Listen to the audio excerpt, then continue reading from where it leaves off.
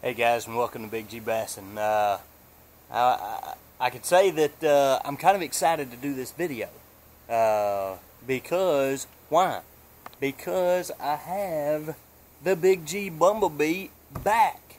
It's back, and it is as good as new.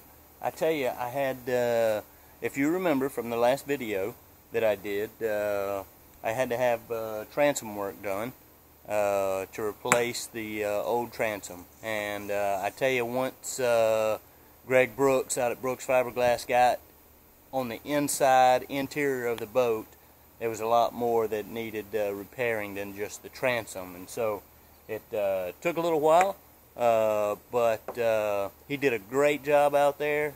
I'll put some pictures at the end to kind of show you all the work that he did in rebuilding the interior.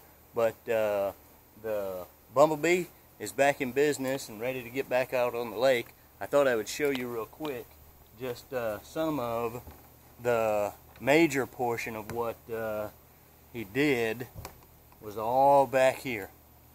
And you can see in here, that's the new transom back in there, and look how clean it all is in there now.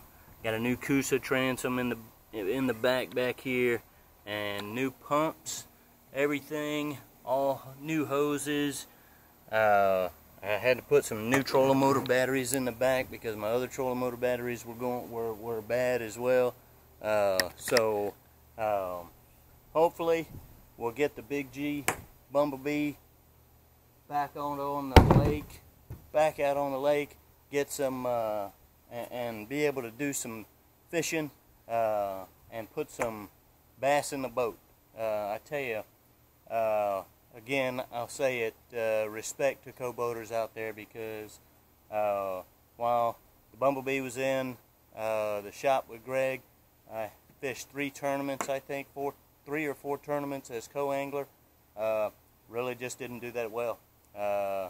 But hopefully I can be back out there captaining my own boat, and we'll catch some fish and start to climb the ladder again, okay? So